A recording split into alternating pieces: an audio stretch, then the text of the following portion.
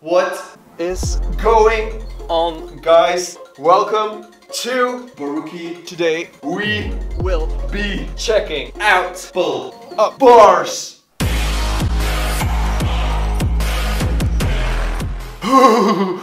The things you gotta do for the tubes. Alright, what is going on, guys? Welcome to Barrookie. In today's video we're going to check out different pull-up bar options and help you decide which one you should get. And then at the end of the video, what we're going to do is we're going to grade them. We're going to see which is objectively the best pull-up bar. So if you want to skip to that, I have timestamps in the description below, or you can just like click on the bar here. But let's go to the first pull-up bar, and that's upstairs. Woo! The first pull-up bar that we have is a door attachable pull-up bar. So it's a pull-up bar that is easily removable, right? So in case you don't want it there, you can easily do so. It's super versatile because you can hang it in between almost any doorway. That is for a fact. As long as you have a little bit of a ledge, but even if you don't really have a ledge, you can create one with the metal. So this pull-up bar is super awesome. Also, you can do your chin-ups. Boom! You can do your neutrals. It's just super awesome, and this is really my first purchased pull-up bar ever. As it comes to versatility, you cannot use this for muscle-ups, but you can hang some rings on there and do some ring dips and stuff like that. Where it is restricted is the width of your door frame, because you can't go very wide. Otherwise your elbows are going to hit your door frame. But really, this thing could hang in an apartment, something you rent, almost any place that has a door, and most places nowadays do have doors. So you're pretty much covered here. So you're probably wondering, where is the pull-up bar? Well, you silly, the pull-up bar is over there. It looks a little bit rainy. I don't really trust it with this camera, so we are going to film this inside, but we are talking about an outdoor pull-up bar, like the one here. And these types of pull-up bars are just super awesome because they are muscle-upable. They are fully customizable because you can make them as high as you want. The only downside is you really have to have a garden. You have to have a house where you are allowed to build a pull-up bar onto, and you should be able to build a pull-up bar onto. So you need like dirt to put in your poles. Once you check off all these boxes, a outdoor pull-up bar is great. Mine unfortunately is not muscle-upable because it's made in between the trees, but that is more aesthetically pleasing, and it's not in the way for anything else. So that's why I did what I did. And I also have other pull-up bars where I am able to muscle up on, which we will see in a sec. The biggest advantage of a pull-up bar like this is that you can customize it. It's not super cheap. It's around $50 to $100 depending on the materials that you use. I do recommend, if you want to build some, you check out this video here. Watch this. Marty Mark. Watch the way I start up. I've been going hard, but I can go way harder. Every beat I'm on, yeah, you know that I slaughter, and I'm always looking gorgeous. So the next pull-up bar option is actually a galvanized steel pipe that you just wedge into some sort of ceiling, some sort of wall, some sort of place that you find that is suitable to hang up a pull-up bar. So I'm talking about this one here, so let's go to there. Okay, so this is the pull-up bar. So what I used here is I have a wall, which is this wall here. We drilled a hole into the wall right above the concrete beam. So this one won't be going anywhere. So we drilled in the bar there, so it's resting on top of the beam, and then we wedged in a little wedge there so that it's tightly secured. And for here, I don't know if that will be visible. So here on the ceiling we used some bolts, 2 bolts actually, to secure the pull-up bar tightly in place. So if you're hanging from the pull-up bar, this one won't be going anywhere. It's just tightly secured. Boom, it's super high, so boom! So a great thing about this pull-up bar is that it's super high up there. What I like about high pull-up bars is that you're able to hang your feet off of the pull-up bar without touching the floor. And the main benefit for me is that you can really have a good tension throughout your body without having to bend your knees. And this can be beneficial if you're learning certain stuff. So yeah, this is not hanging comfortably. Let's go back down. Let me show you what I mean when I say you can do pull-ups and hang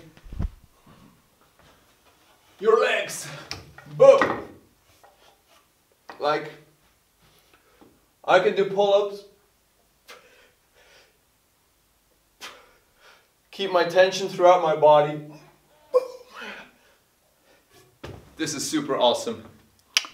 Boom! Alright, let's take a look at the most expensive but also most versatile option here, and that is a pull-up bar that's attached to a power rack.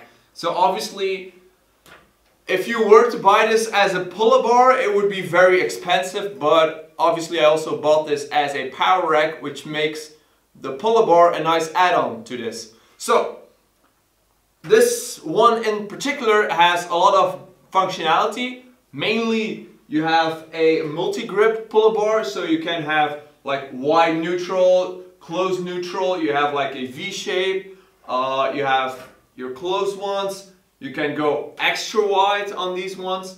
So you have a ton of options here, which I like very much. Also, this bar is knurled, so it has a little bit better grip.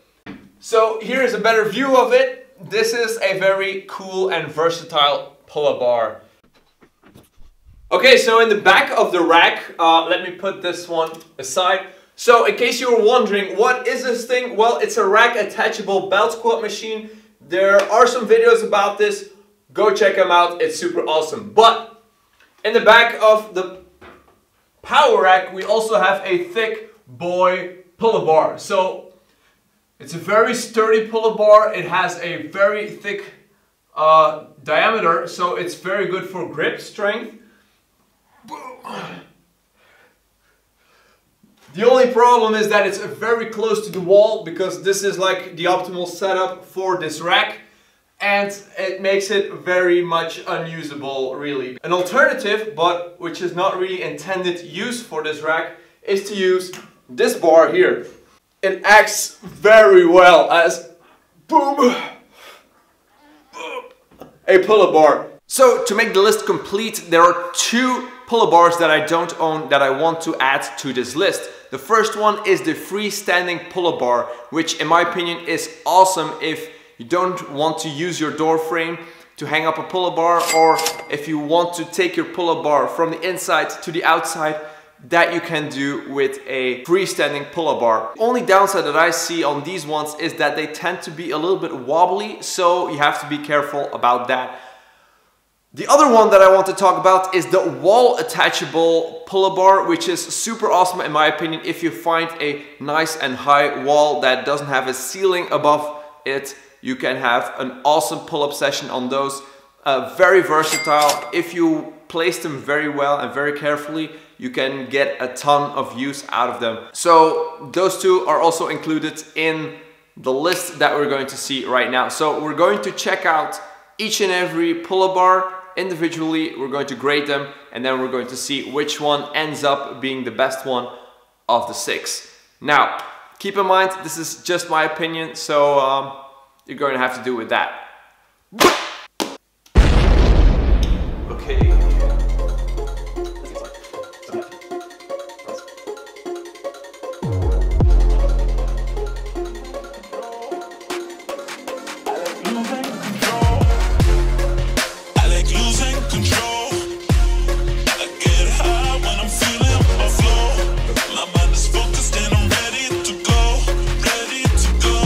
Okay, so as it comes to price, obviously this one, the galvanized steel pipe, wins because that is the cheapest one, and the power rack is the most expensive one, so that is getting a 1 point. So I'm going to fill in all the rest.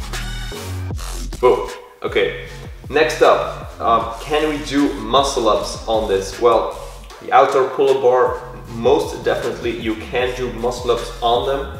And then you have this one here, this one here, and this one here. These three all depends on your ceiling height or how you place your pull-up bar. So that one is a bit of a it depends type of deal. Watch this. A DIY solution, and then the rest is going to be like this, something like that. Okay, rings. So the ability to put rings on your pull-up bar. Now, for me personally, this is the best one, so that's why I choose that one. Then we're going to put those two here. These all depend on your configuration. The higher the bar is, the better it's suitable for rings. That is basically the general idea.